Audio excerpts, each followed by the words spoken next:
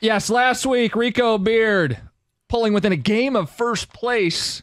I have to be reading this wrong. David, in all the years that I've filled in and even listened to this show, you are always the caboose. You're winning the picks? Yeah, this is a strange year. The Lions are winning all of a sudden, and I'm winning. Interesting.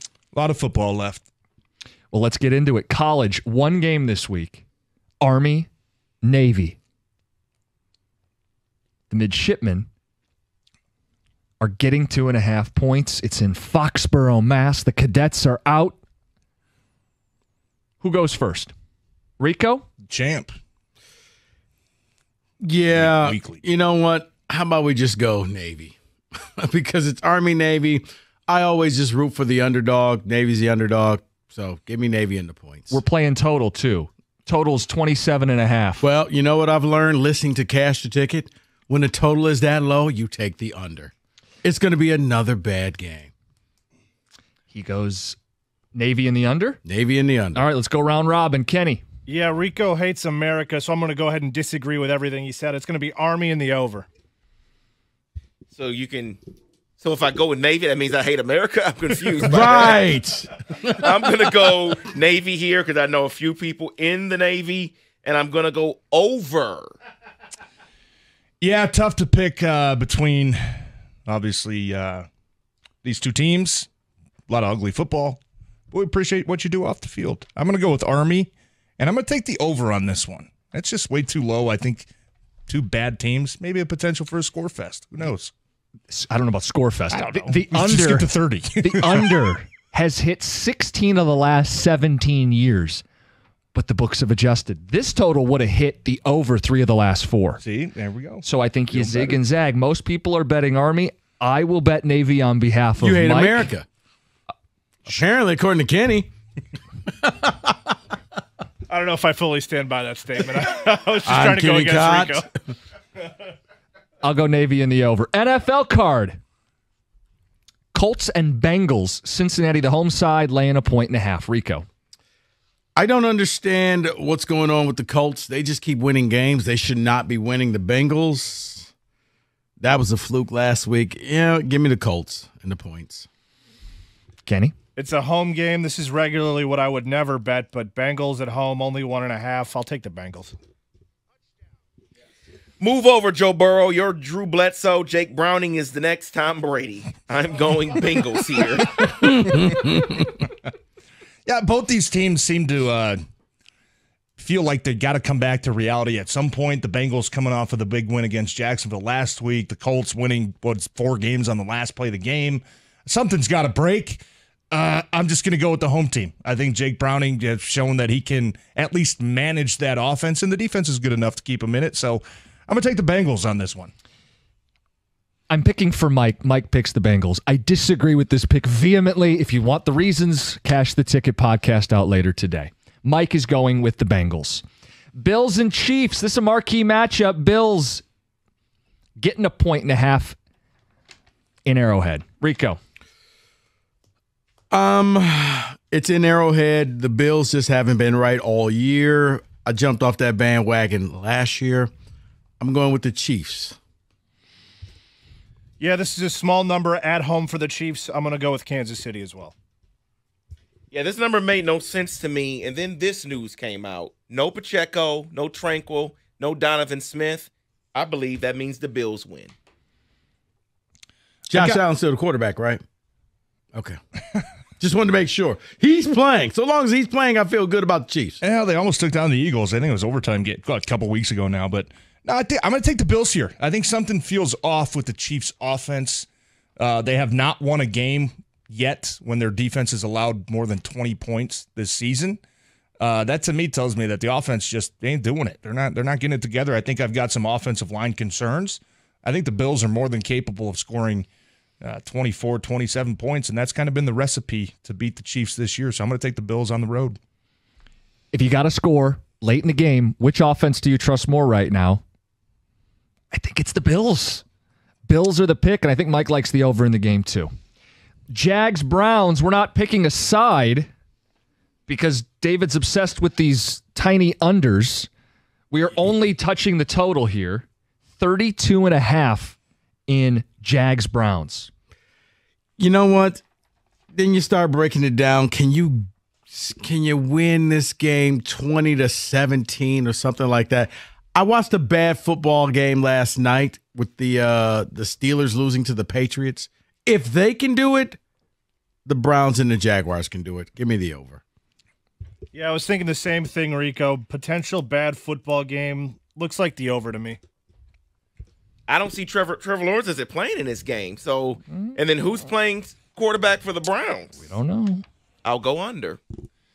Yeah, I think I'm with you. I think there's supposed to be some rough weather throughout the entire Midwest on Sunday. You talk about a couple. I know Flacco looked okay last week, but a couple bad quarterbacks potentially in this game. I think I'm going to have to take the under. I know Lawrence is fighting to try to play. This suggests he won't. Browns are favored in the game, and the total's in the 30s, low 30s. I'll go under as well. Texans, Jets, we're doing both the spread and the total. Texans laying 3.5. It's at the Jets. The total's 33.5. I look at the Texans. They're the hottest team right now. I mean, as I told you, I think Stroud is pretty much locked up the Rookie of the Year. They're going to score points. I don't know what the weather's going to be like in New York, but I think whatever it is, the Texans will cover. So give me the Texans. And, hey, man, look, Zach is back. He'll do just enough to hit the over. So give me the Texans and give me the over. Yeah, Zach is the reason that I'm picking the Texans, and Zach is also the reason that I'm picking the under. He's not going to be very effective. Zach is the reason why I'm picking the Jets and the reason why I'm picking the over. I believe in him this time. Maybe. You don't believe that. Yeah, eighth time is the charm for Zach Wilson. I think he finds a way to pull this one out. Look, you just got to cover 3.5 points, right? Give me the Jets, and I'm going to take the under. I think the Texans looked a little off last week once Tank Dell went out of that game, and he's going to be gone for the rest of the season. That throws a wrench into their plans, and this could be an ugly 15-11 type of game. I don't even know how you get to those scores, but the Jets always seem to do it. So I'm going to take the Jets to cover, and I'm going to take the under as well. Mike goes Texans and under. Next game, Broncos-Chargers, division game. Chargers laying 2.5. Oh, boy. Yeah. This is one where you just flip a coin. 2-0 game. Right. That's what this looks like. Somehow or this another, looks the brutal. Broncos are always battling to the very end, and the Chargers find a way to lose. So logic says take Denver and the points. This is a game I would not bet on, let alone even watch. This is why David is winning, because he keeps picking all. He's doing the mic thing. Right. Where's Air Force, Yeah, David? exactly. Give me the Chargers. All right, so I believed in Zach, so I'm going to believe in Staley and Herbert in this game. Let's go Chargers. I'm going to take the Broncos. Their defense is the reason why they've won as many games as they have, which I believe is 6 now. Chargers always find a way to mess it up. I don't know. Feels weird, but give me the Broncos on the road. Full disclosure, Mike didn't pick one for this. I'm going to Flip a pick for coin. him. Chargers. Packers, Giants. We're only worried about the total on Monday night, 37.5.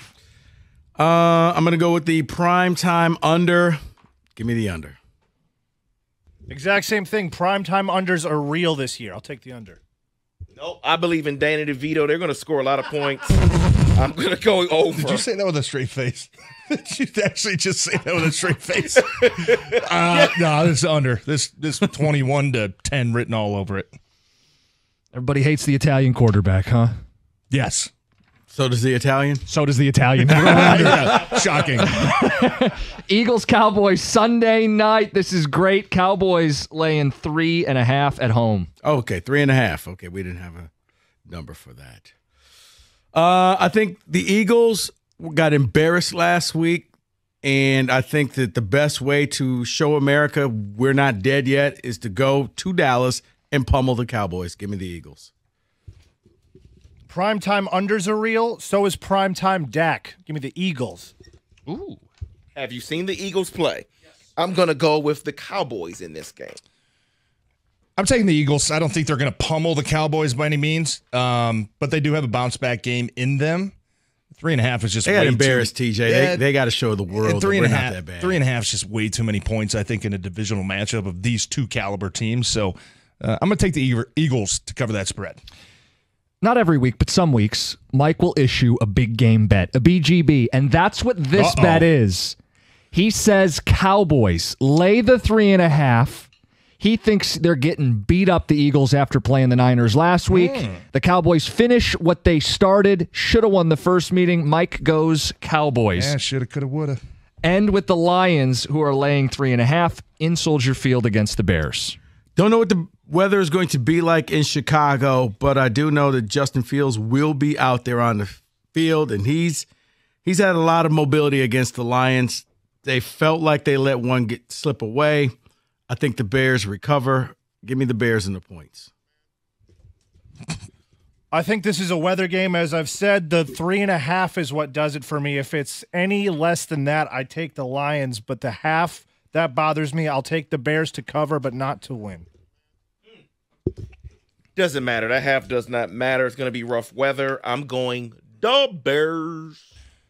I'm taking the Lions. I think Jared Goff finds a way to prove us all wrong. Bad weather, good weather, doesn't matter. I think last week he turned a corner when it came to taking care of the football. Hey, TJ, can you get him to, do the audible FU cookies? FU cookies. Yeah, I'll put in a request for you. That'd actually be a great one. And look, Justin Fields seems to take it personal every time he plays the Lions. Every other team, he averages like 50 yards a game. Against the Lions, it's like 120 something. I don't think it matters, though. I think as long as the Lions offense does not turn the ball over, they should very well, easily be able to handle this Chicago team on the road. Give me the Lions. TJ's on an island because Mike is going with the Chicago Bears. Oh, haters. I will join him. I echo the same sentiment. No faith. The Bears beat this it's a team. 9-3 football team, Cookies. Bears no won, faith. Bears won the trenches in the first game. No Lee Lions turned it over 4 McNeil. No times. Ragnow. Couple key cogs. This is the Bears. Yeah, Spot. you're scared. Okay. You're a scared fan. Appreciate you. Those are the picks. 97-1. Baby.